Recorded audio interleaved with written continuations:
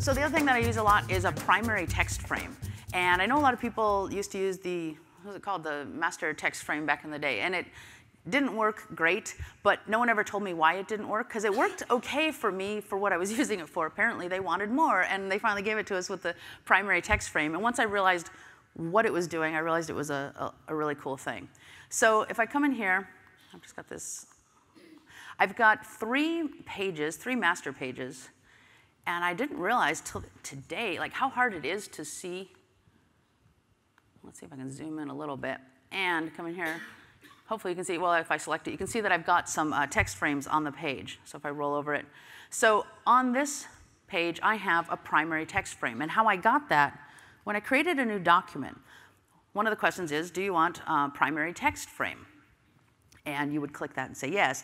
And what that does is it fills out a frame on your master page to the size of your margins automatically. And it has this little icon on it. If you roll over it, it will tell you what kind of frame it is. It says this is the master's primary text frame. You can have one text frame, or one primary text frame per master page. And it actually is a story. If you have 2 of them, like I had 2 on that one page, they're actually one story. It's considered one primary frame. You can also have as many regular master page text frames as you want. But I have 1 in there, and it's set to the size of the margins. I also have this other master page that has these 2, they're linked together. If I show my text threads, we can see that.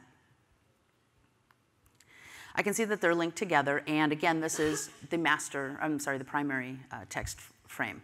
So, but they're set up a little differently. It's a wide page for one thing, different orientation on the page, and I've got these 2 frames on here. I've got the same layout on this page, but when I roll over this one, it's just a regular one. So I'm going to show you the difference between having regular text frames and the primary text frames. So I'm going to come back here, and I've got master page A applied to this.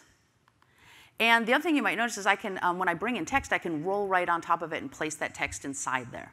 So I'm going to go ahead and just place some text.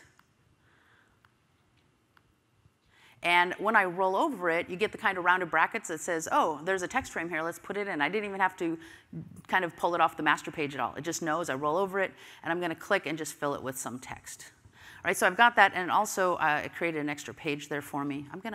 I'll just leave that, it's fine. So when I come into one that doesn't have the primary one, if I use C and I apply that to document page A by dragging it on top, it does say, you know, it's a different orientation. What do you want to do with that? I want to use the master page size, and that's great. So it will flip my page orientation for me. But this is what we've always been used to. When it flips, it's still sitting in that same frame that's sitting there. Because I put it on a page that didn't have that primary one. I can see my primary ones back behind. They're sitting there ready to go to work. Or the ones that are there, not the primary ones, but the frames that are on that page. But it kept it where it is. So I'm going to undo that. We're going to go back to where we were.